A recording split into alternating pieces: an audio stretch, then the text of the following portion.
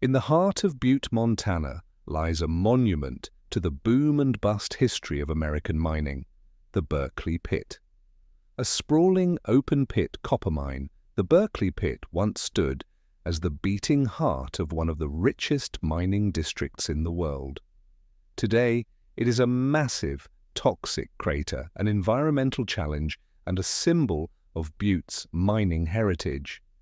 At its peak, the Berkeley Pit was a powerhouse of copper production, driving Butte's economy and transforming the small town into a bustling industrial hub. For over a century, miners extracted billions of pounds of copper, shaping not only the region's landscape but also its future. The mining process, however, left behind a legacy of contamination that would not be easily forgotten.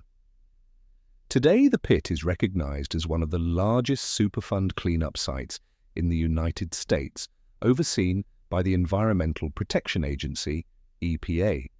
The pit, now filled with over 2.5 billion gallons of toxic, acidic water, continues to pose a threat to both the environment and public health.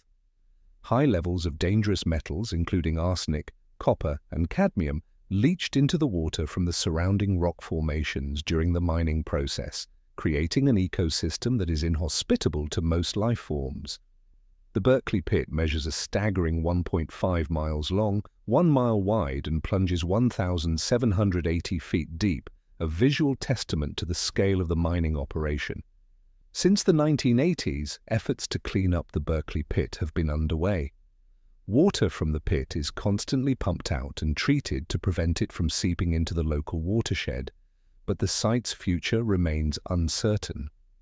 While the Berkeley Pit stands as a stark reminder of the environmental costs of mining, it is also a symbol of resilience, both for the people of Butte and the ongoing efforts to restore the land. With the ongoing cleanup project, the city hopes to one day transform the pit into a safer, less toxic legacy for future generations, but for now it remains a chilling, visible reminder of the past.